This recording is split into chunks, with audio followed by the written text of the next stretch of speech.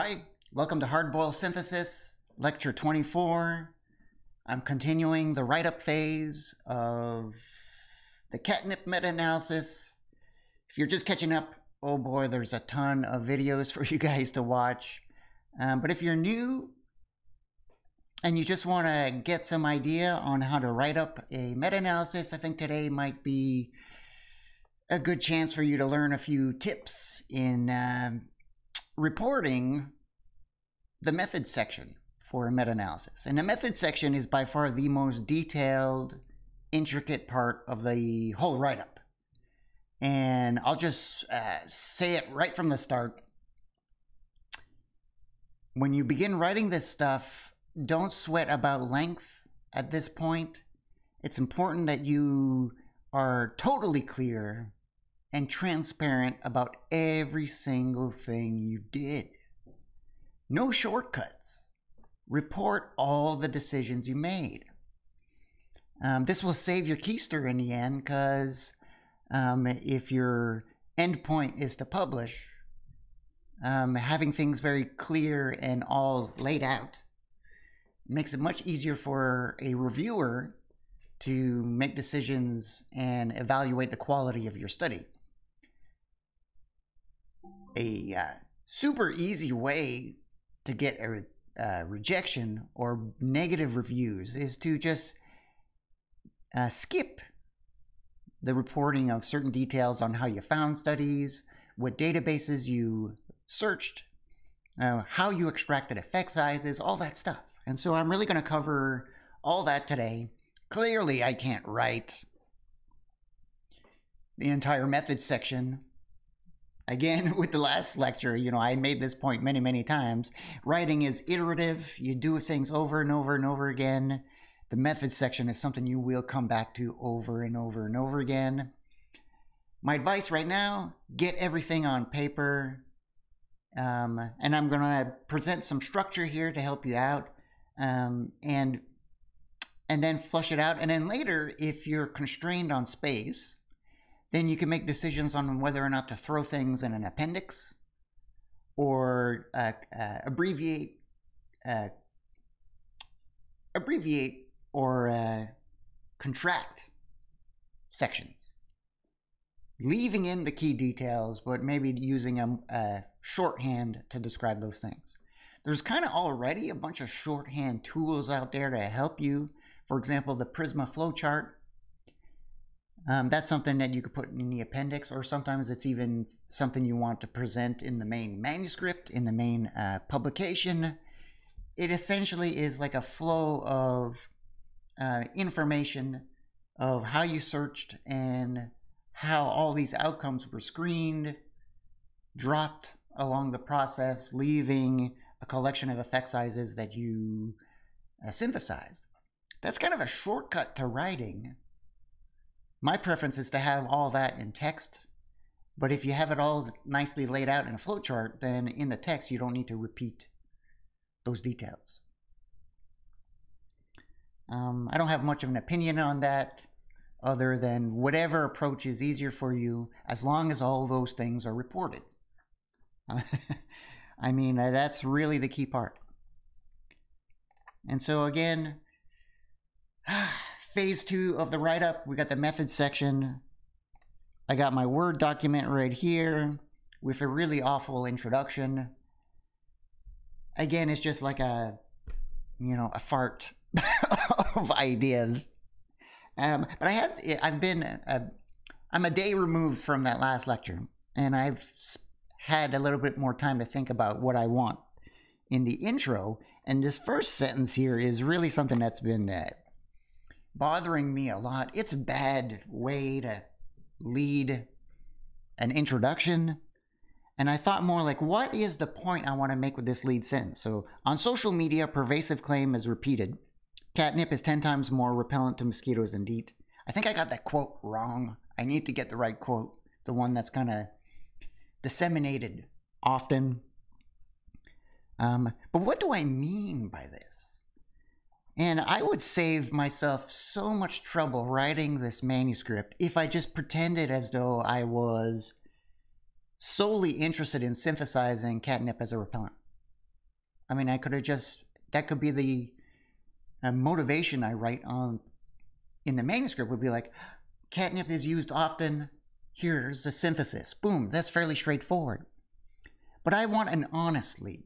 I want more than just me providing a summary of literature. I want to have my motivation up front. My motivation is like, all right, to show you guys a way to do a research synthesis project. But the hook to that was the catnip repellency against mosquitoes. And my motivation was to address these social media claims that catnip is 10 times more effective than DEET. And so I thought more like, why is that a bad thing that this claim gets bounced around so much? And I don't know. I don't know, but I remember teaching ecology a few years ago and thinking about, you know, why it's so hard for climate change to get consumed by the public in a positive way.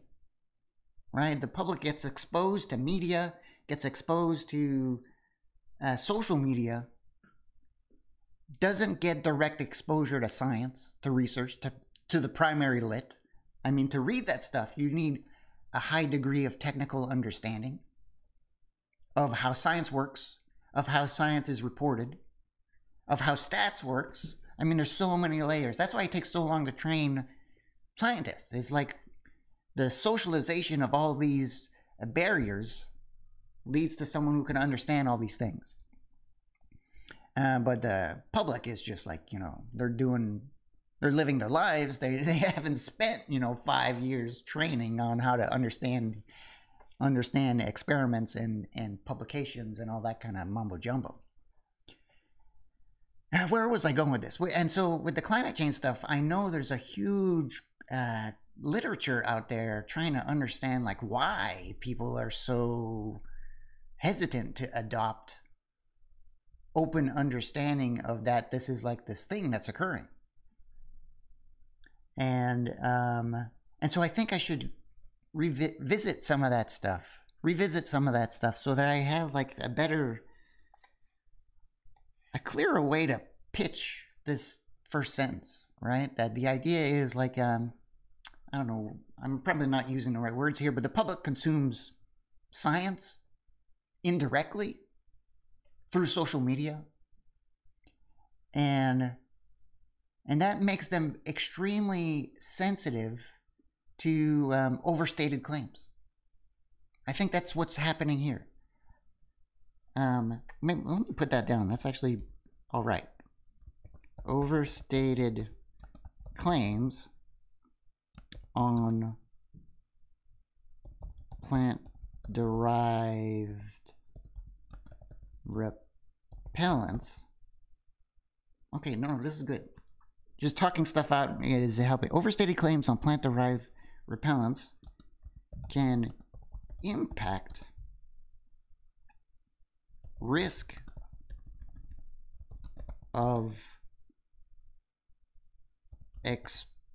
exposure to vector-borne diseases.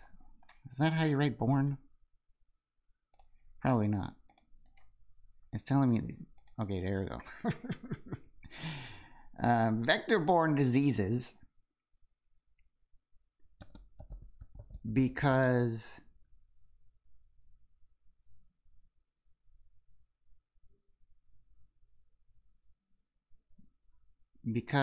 they, oh, I'm already screwing up. I'm just trying, I have a stream of conscious going on here. I'm just trying to put on it because they may apply repellents with inadequate evidence base and protection. Ugh, this still doesn't quite. Overstated claims. Okay, yeah. Overstated claims on social media. It's probably, is it really just social media? Yeah, okay, I'm calling Twitter. Clearly it could be Facebook. Facebook is like one of these things, right? When people just share information. Oh, let me tell you something. This is totally in line with this. So on Facebook, I shared with my family the video that I made on, I forget what lecture it was, like 13, 12. The video I made on the origins, the video I made where I first started synthesizing with like a legit random effects meta-analysis, all these studies on catnip repellency. And I start off the video with like, I'm skeptic that the catnip is a repellent. And then I end the video with like, holy smokes, folks, catnip is as effective as DEET, right? I should not have done that. Because like my family, they watched it on Facebook. No disrespect to my family. They're good folks. They're great folks. But then they watched the video and they were like, oh man, I'm just going to stop using DEET and I'm going to use catnip. And why would they walk away with that conclusion? Because I failed. I failed in providing context in what I was doing in that single video.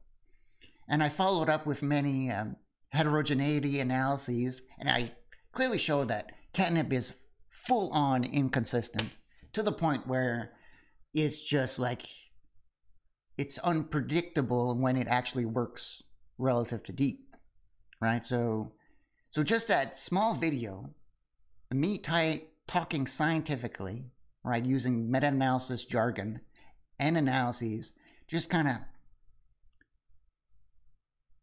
went over their heads, right? If you're not trained in this is just mumbo jumbo. But they really respect my word. They really respect my opinion on things because I have that training, I have that experience, and so I end it with like the positive claim of catnip, and now they're like, next summer I'm going to use catnip, it's going to be awesome. I failed.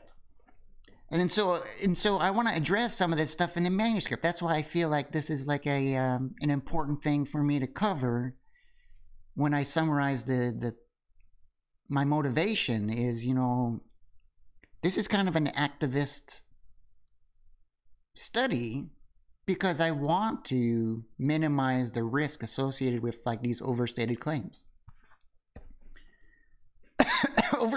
Overstated claims in social media on plant-derived repellents can impact.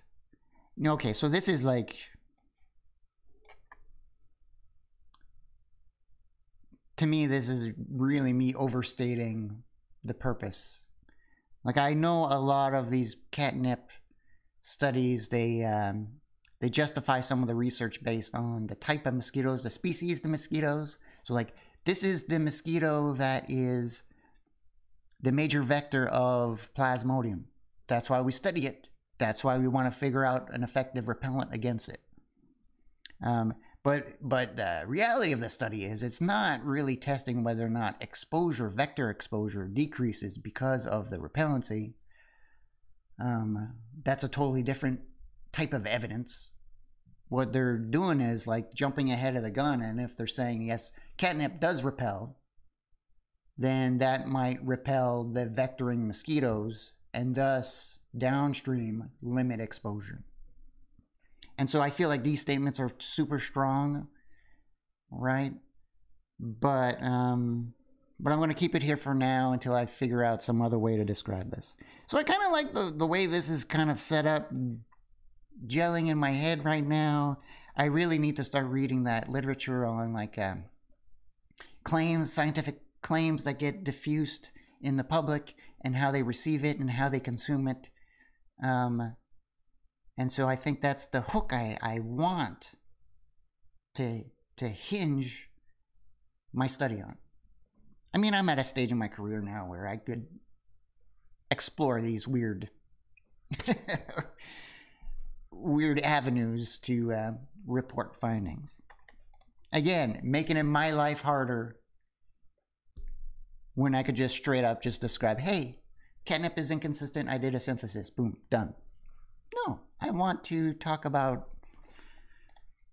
you know, societal impacts. I don't know if that's the right way to say it, but okay, I was supposed to talk about methods. All right.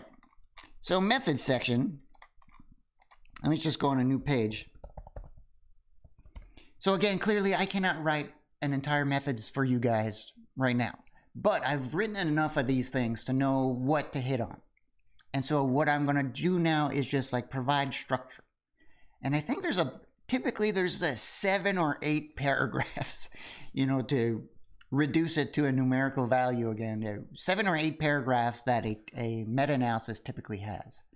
And all of these correspond with the phases that occurred in finding, searching for studies, retrieving them, extracting data, analysis, and so forth.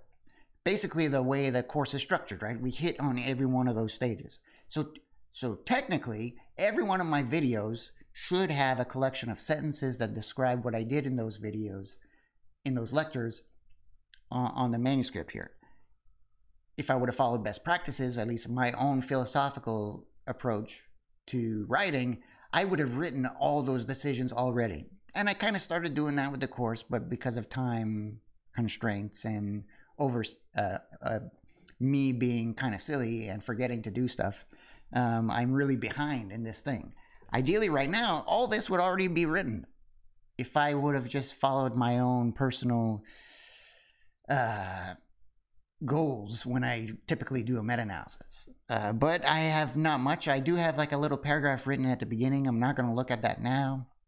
Right now, I want to present you guys structure.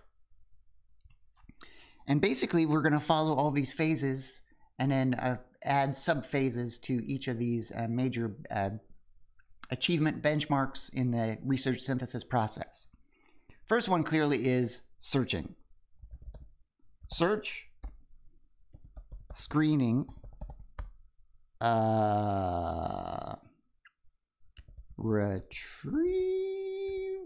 retrieval maybe. That's sometimes part of the screening.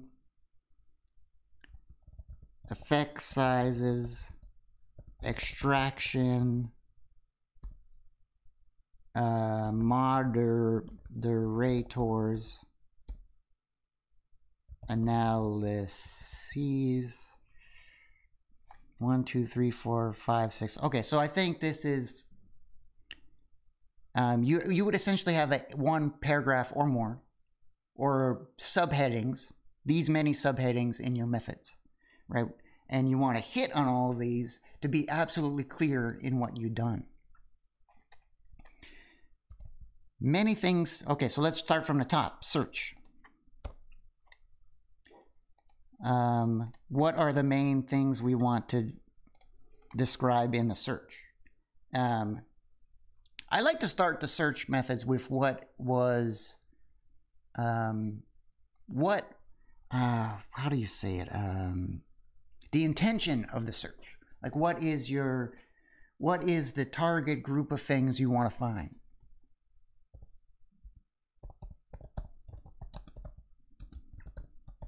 Intention of search. So in my case, I cast a really broad net. If you remember, I searched for studies that tested catnip as a repellent. Not even excluding other taxa or limiting my search to mosquitoes. I wanted to see the entire corpus of studies using catnip as a repellent.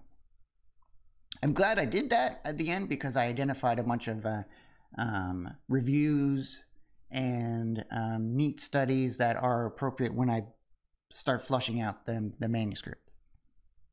And because I was totally naive with the research, right? That was one way for me to pull up my socks and start getting exposed to important publications associated with the discipline.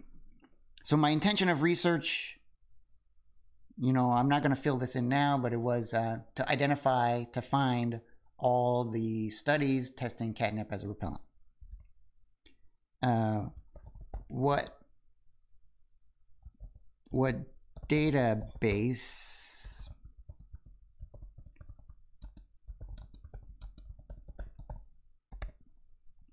right? What databases did I search? I just searched the one database. And so, you know, I don't win the badge of systematic review because I didn't do all these systematic searches to find stuff. Again, deviating from best practice. Typically, I would actually do a more elaborate search on hitting multiple databases. Important things to hit on the database stuff, though, is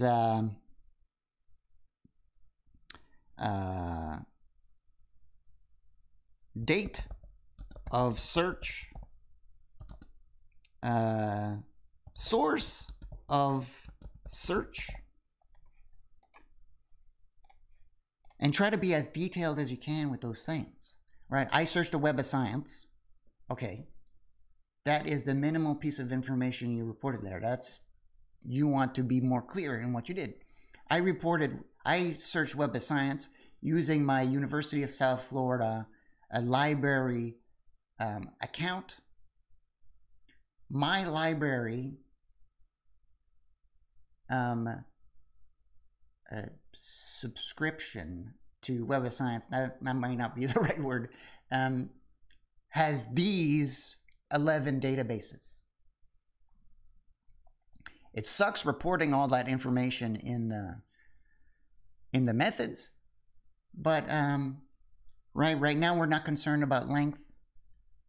You just want all the information in there. Again, to save your keister when it comes to the review process, because all the information will be there. A reviewer will be like, hey man, you did not do the search. You didn't report things adequately. Slows down the pace of how this stuff gets out. Okay, data search, source of search. Oh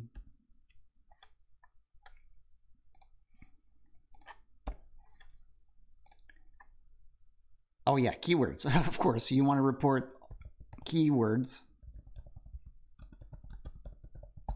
Don't write out the keywords in like a phrase structure, in a sentence structure. Like, I search for catnip, comma, repellent, comma, and all the studies that, and additional search terms. Don't do that. Just copy and paste your actual search terms that you used.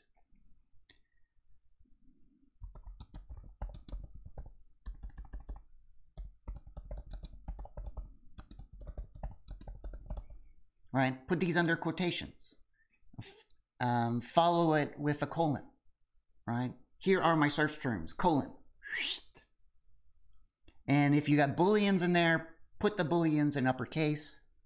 That way the reader knows, okay, these are the search words. These are the terms used by the database to narrow or broaden the search criteria.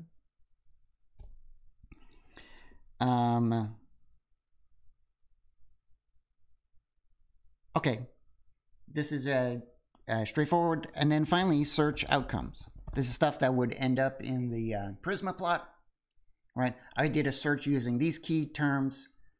I found 300 studies. That's what you report right here. Bonus points if you report the actual composition of those studies. 299 were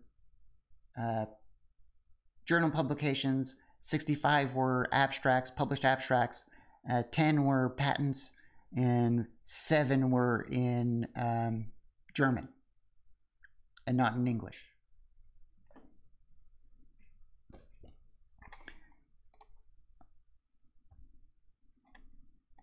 All right, screening now.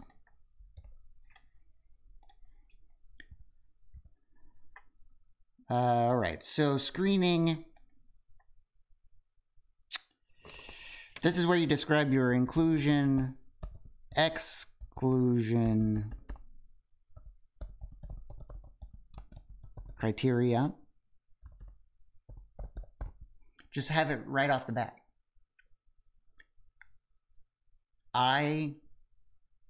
My goal is to screen studies and identify those that test catnip, any kind of catnip, right? The plant, the compound, the plant-derived compounds, the isolated compounds, anything associated with catnip. as a repellent, and I don't care if it's a mosquito or a beaver or, you know, I don't know what else, a giraffe, right? The idea is to indicate to the reader that you were selective in some way. Now the exclusion stuff gets complicated because, like, yeah, you're going to exclude things that don't use catnip. I mean, for some reason, catnip may be described. This is where I would kind of squeeze in information on different terminology associated with catnip. Sometimes it's called catmint, right? I was inclusive in all those variations of the word. This is where you also describe your screening design. Treat the screening process like you would an experiment, right? You're doing a practice here, and the goal is to get a high quality outcome. Describe to me how you achieve that high quality outcome. Ideally, you know, you would use a dual screening design. You'd have more people making screening decisions on the same material. That way you amplify the confidence of screening decisions. This is where you would report some of those concordance stats. I did a dual screening design, and reviewer 1 and reviewer 2 agreed X amount of time. You would include information on how you resolved conflicts. I did not do any of that stuff. It was just the lone me who screened stuff. And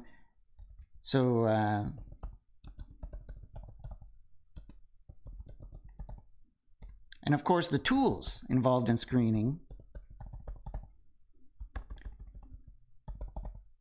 Did you use Excel? Did you just screen at studies visually with just Excel, or did you use like a little GUI screener like we did with Metaphor?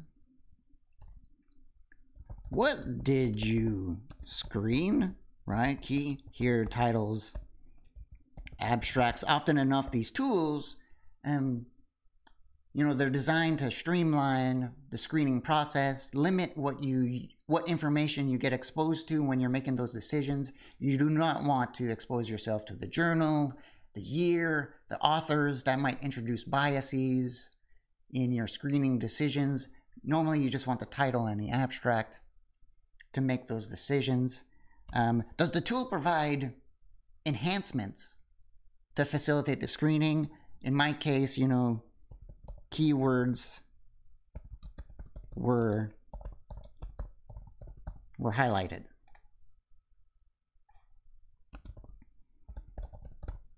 Keywords were highlighted to help me screen those decisions. All right, so, and then finally, of course, what was the screening outcome? You started off with 300 bibliographic information on 300 studies. You ended up with 100 that fit your inclusion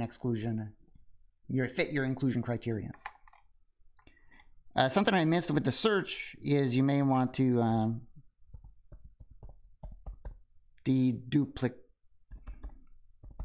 talk about deduplication. Sorry, and then tools associated with that.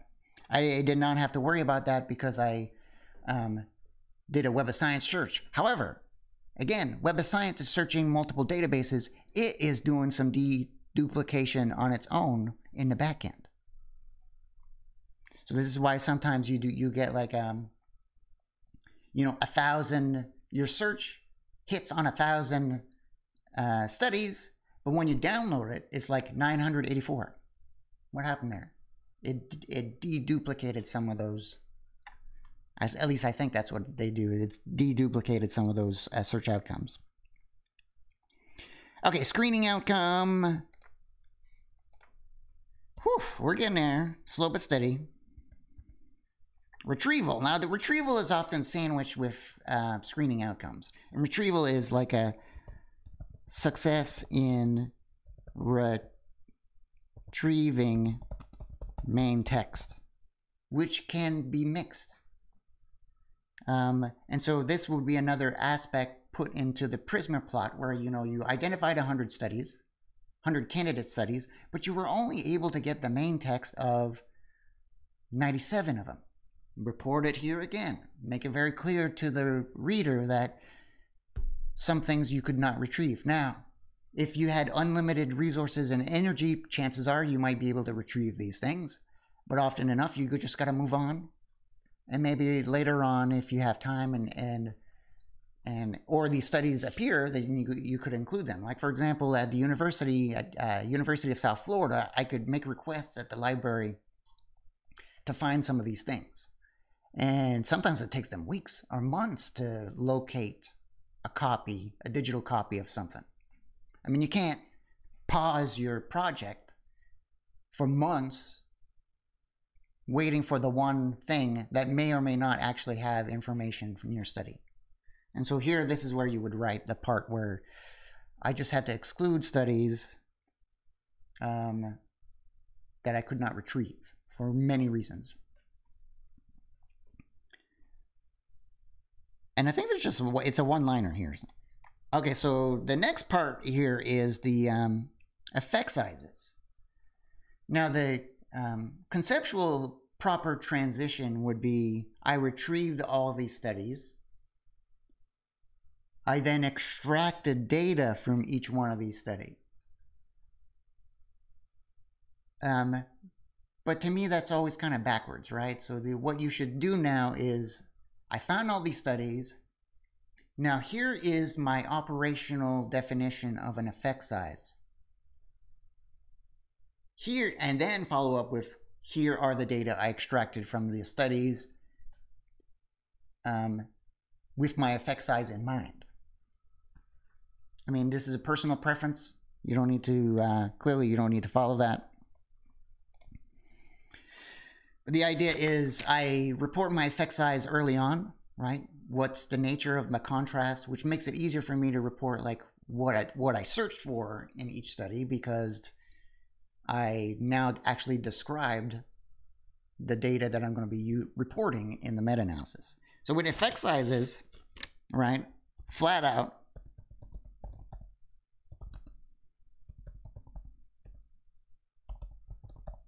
whew, I am just butterfingers today. Provide my operational definition. So for me, my operational definition of an effect size is a contrast between repellent response with DEET and repellence with response with catnip. Okay? And then here's how you calculate that effect size. So you got your operational definition. Let me just followed by the equation. Always fully report the equation you use to estimate your effect size. Remember, there's mixed terminology out there in what these things are. You could avoid any ambiguity by just flat out putting the equation. That way, there's no, even if you give it the wrong name, the equation is there to provide what exactly was achieved. Equation, both effect size and variance. Variance is key to meta-analysis because they act as the weights. Okay. And of course, you need to define all variables in those equations.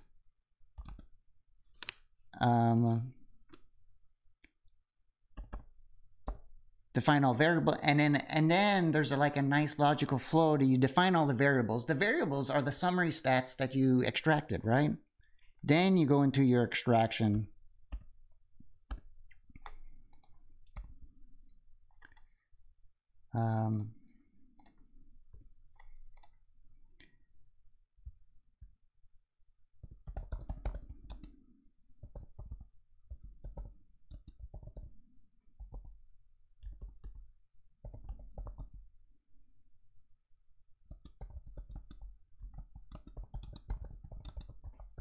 right? So then you talk about the extraction phase, right? I already described to you, Hand, what I want out of an effect size.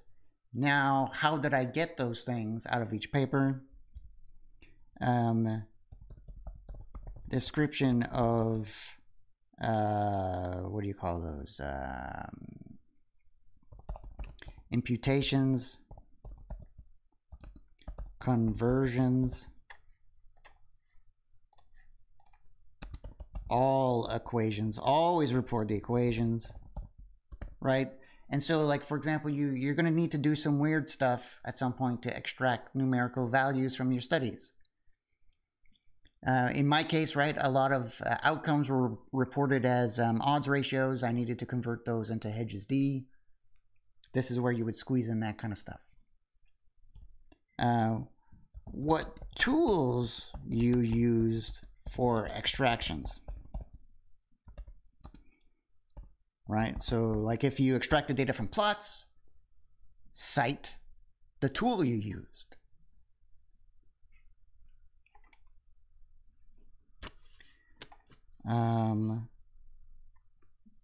This is also an opportunity to squeeze in a secondary exclusion criteria. Studies reported outcomes in terms of predefined effect sizes, right? I had to exclude a bunch of studies because they reported things in percent protection, which is its own metric. It's its own metric that is already including details about the control and treatment group. But there's no way to separate the control and treatment group when it's reported as an effect. And because that effect is not something that's conventionally used in meta-analysis, it's impossible for me to integrate it in my study. And so this is where it would follow. It would be like studies reporting effects in terms of percent protection, I had to exclude because there was no way for me to retrieve those summary statistics that I need to compute effect sizes.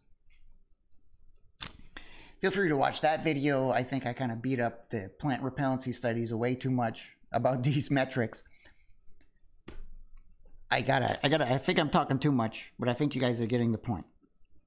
And then finally, extraction outcomes. Okay.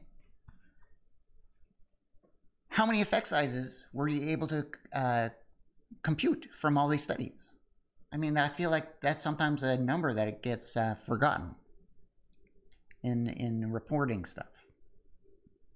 Or typically what happens is you pull out a ton of summary stats across all these studies, but there's a percentage of which where you were unable to compute an effect size. That's where you would put that here for the many reasons. They did not report standard deviations.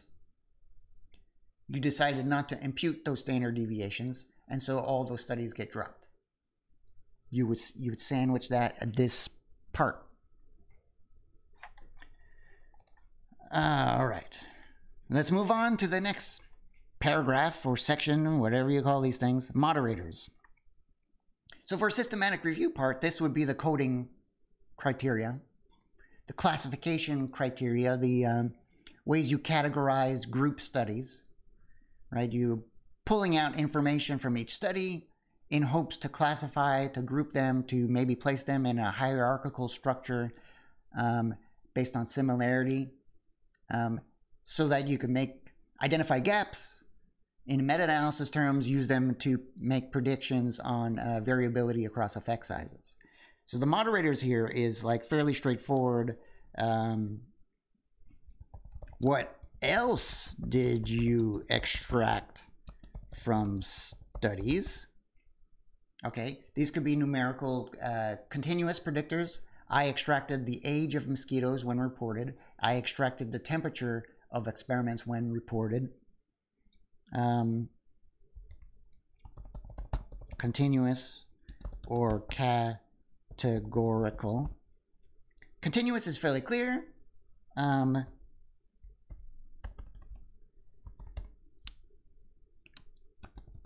Report common currency conversions, right? For me, a hiccup in comparing all these repellency studies is that they reported studies with various dose concentrations or dose measures that weren't easily cross convertible. I would squeeze that in here. There's some of the issues I had with converting these things in a common metric so that I could use them as predictors. Categorical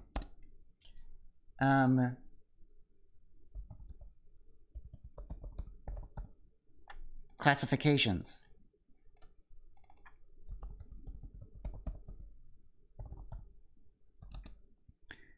What was grouped with what? Okay, so often the goal of having categorical predictors is that you have groups.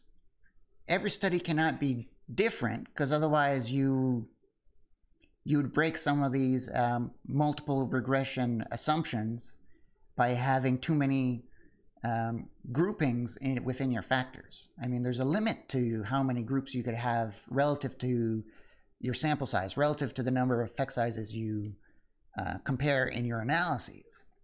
And so typically your classification of moderators aims to simplify those groupings, and where you group like with like. So in my case, there are many arm and cage trials, but there was a lot of variations in those arm and cage trials. I just grouped them all into arm and cage.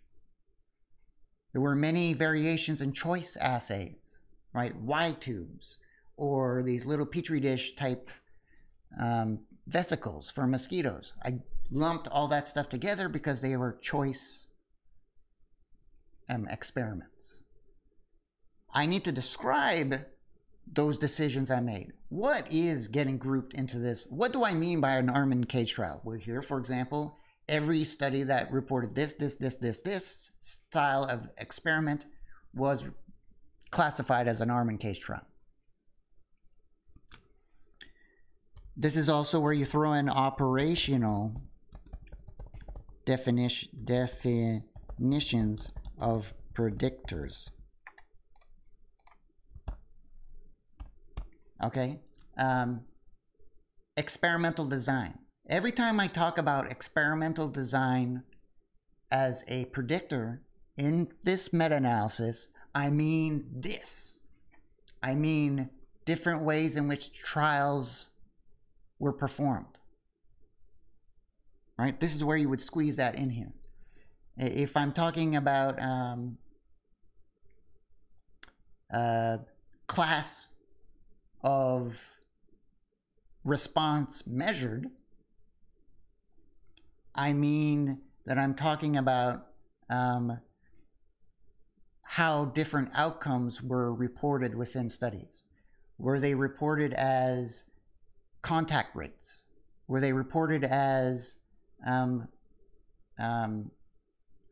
mosquito attraction and not so much mosquito landing, right?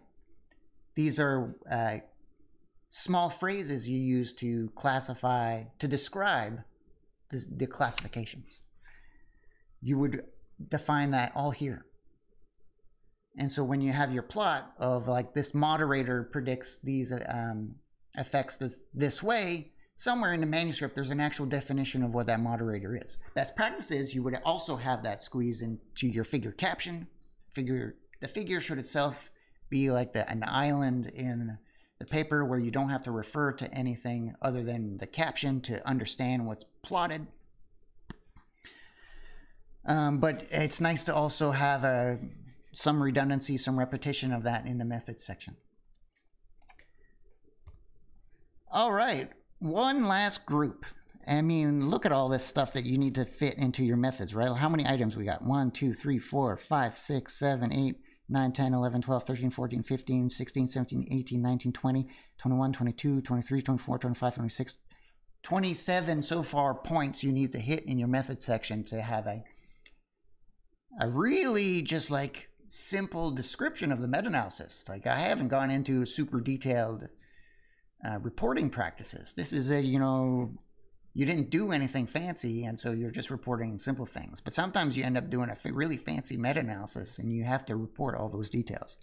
Analysis-wise, this is where it gets gummy, is whenever you do a fancy analysis, you spend a lot of time describing the model you used.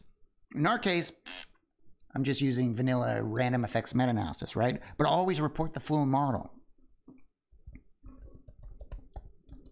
Full meta-analysis model, right?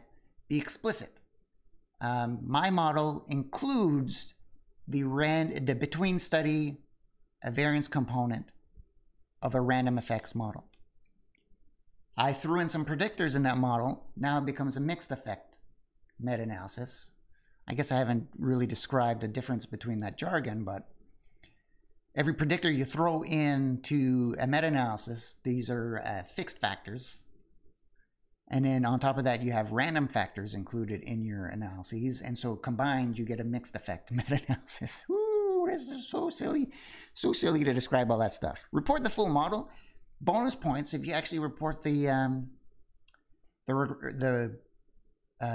regression equation, right? How these things add together in a formula. That way we kind of have a really clear vision of what is being done. Describe all random components.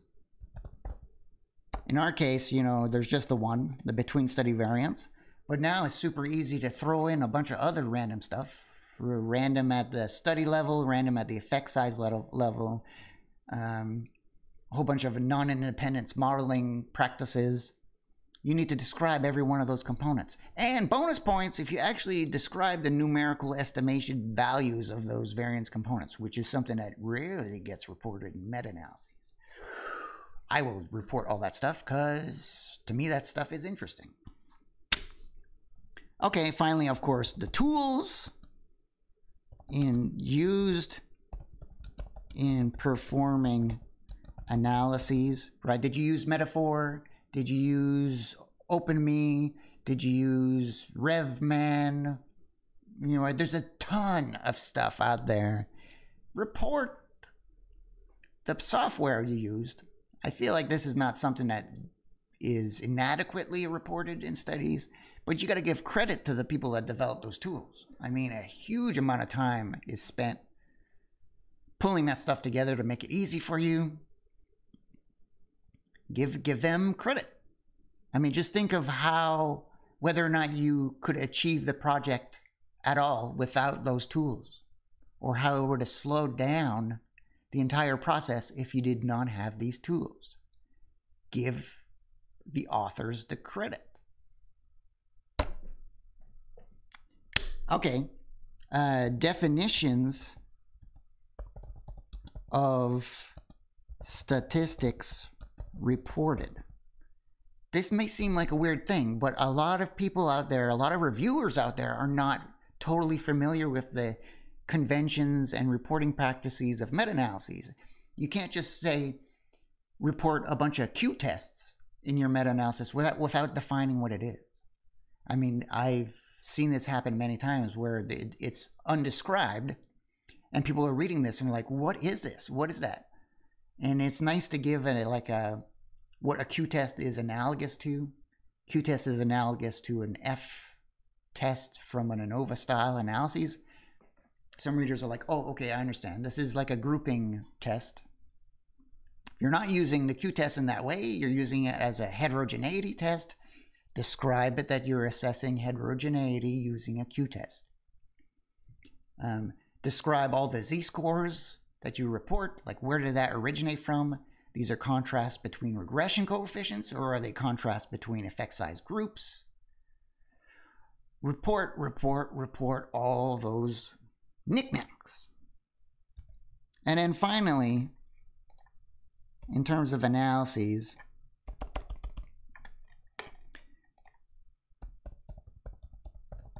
you got your publication bias tests or sensitivity analyses, right? So you start with like the big model of your stats, and then you follow through with, well, I establish confidence in these stats by doing these publication bias tests or sensitivity analyses. All that needs to be reported. Publication bias analyses, you know, my opinions on that are all over the place. But a reviewer will ask for you to do it, even if you provide like a five paragraph justification for why it's inappropriate for your meta-analysis. They will still say, where's the Eggers test? And then you'll report the Eggers test, and they'll be like, you found publication bias. And then you're, you know, I'm just talking about personal experience here. They're like, you found publication bias. I mean, I'm like, yes, but did you not read that there's like 5 paragraphs describing that perhaps this test is not appropriate, and here are all the millions of reasons why? Did you not read that part? Reviewer number 2? Yeah, okay. And then finally, is that how you write plotting? Report your plotting tools. Did you use like a package in R that estimates effect factors for you? Did you use an R package that provides the contrasts for you and then help you plot those things? Report all that stuff, man. Don't just say, I did an analysis using metaphor. Come on, tell me exactly what you did. If you're following best practices, you need to report that. Estimation procedure for the random effects variance component, right? Did you use like a maximum likelihood approach? Did you use a restricted maximum likelihood approach? You know, that kind of stuff. Report all that stuff. Go a step further, bonus points. Report the optimizer involved in those estimation practices. That's kind of nice.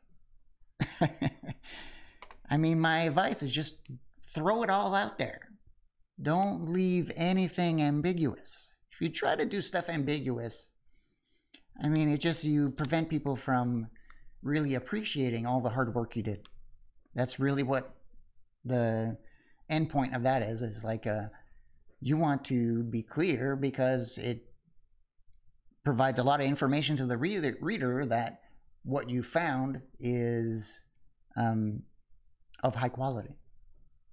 Now, maybe some of these practices that you approach are deviate from what would create a high quality meta-analysis, but at least you were upfront and describe your limitations. And then the reader could just take it as at face value and be like, all right, so they were not able to do a phylogenetic meta-analysis, right? For these reasons. Okay.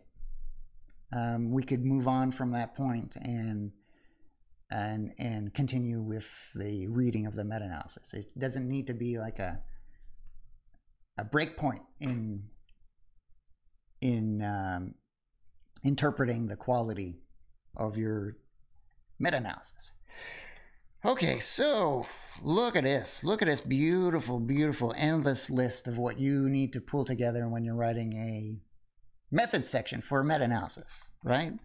And so for me, I'm going to do this off camera. It ends up probably being like 4 or 5 double-spaced typewritten pages.